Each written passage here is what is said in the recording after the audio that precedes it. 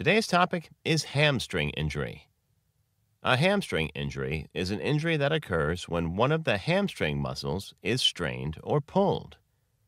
The hamstring muscles are a group of large, powerful muscles that run along the back of the thigh, crossing both the hip and the knee. There are three types of hamstring muscles: semitendinosus, semimembranosus, and biceps femoris. They start at the bottom of the pelvis and end near the top of the lower leg.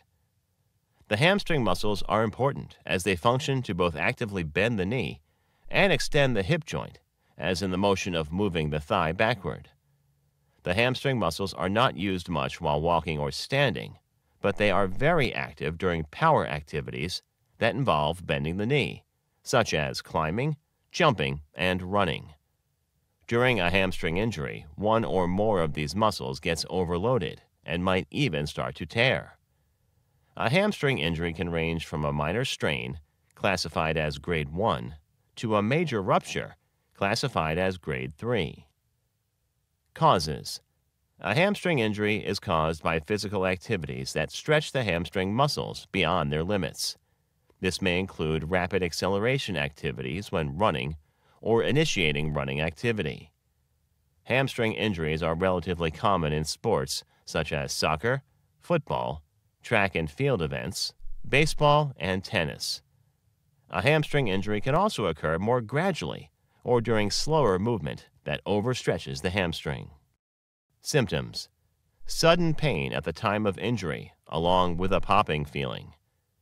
Pain and tenderness in the back of the thigh and lower buttock. It may be painful to move the leg or bend over. Bruising.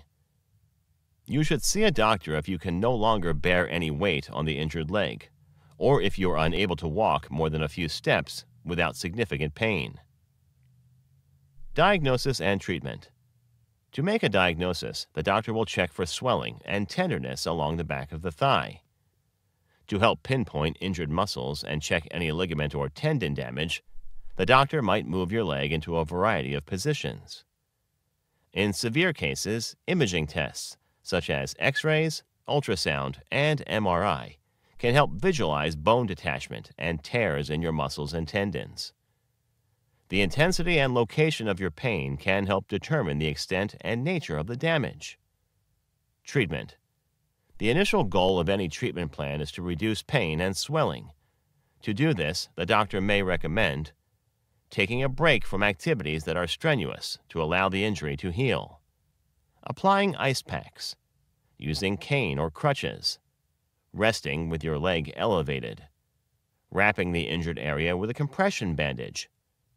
The doctor may also recommend wearing a compression short to minimize swelling. Taking over-the-counter pain medications, such as ibuprofen or acetaminophen, to reduce pain and inflammation.